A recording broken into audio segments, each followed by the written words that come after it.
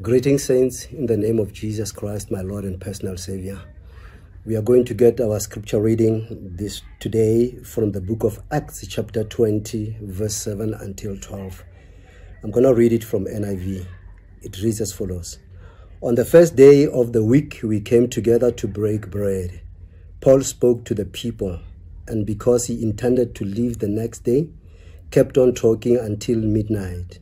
There were many lamps in the upstairs room where we were meeting. Seated in a window was a young man named Eutychus, who was sinking into a deep sleep as Paul talked on and on. When he was sound asleep, he fell to the ground from the third story and was picked up dead. Paul went down, threw himself on the young man, and put his arms around him. "Don't be alarmed," he said. "He's alive." Then he went upstairs again and broke bread and ate.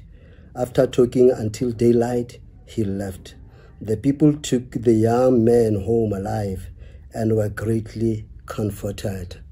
Paul here was on his third missionary journey, and then when they were in Troas, they were joined by Luke the doctor. They started they passed through Ephesus, preaching the gospel of Jesus Christ. From Ephesus, they planned to go to Troas, where they were going through Macedonia and Greece. The Bible said that they spoke about Jesus Christ. They healed those that were sick. They did great things, great exploits in the name of Jesus. And then when they arrived at Troas, they gathered in a house. It was a private house because there was no synagogue around there. It was a 3-story house. When they got in there, a lot of people were there.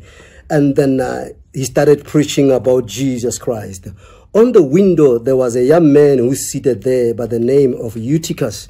And there were a lot of lamps because it was at night for the sake of light.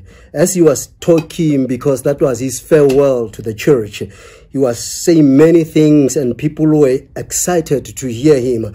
And then it was also a wonderful goodbye to him because he knew very well that he was not going to come back to them.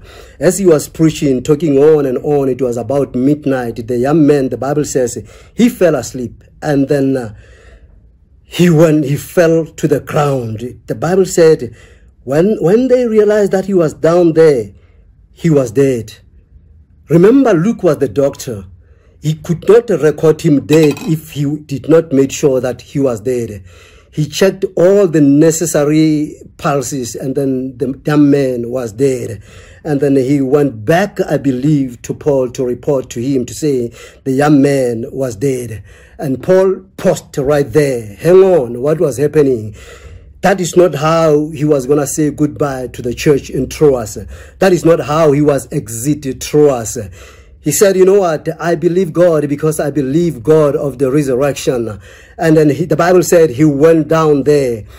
I believe in his heart he was saying, God, this is not how this chapter is going to close. This is not how this season is going to end. We are not going to end in funeral procession. We're not going to end like these people crying. We're not going to end like these people being desperate. We're not going to, close up like these people being in tatters. Then he went and threw himself onto the young man. The Bible says he recovered and he brought the good message to say he's alive. Don't be desperate. I just want to say to you, child of God, today, you must finish well in every aspect of your life.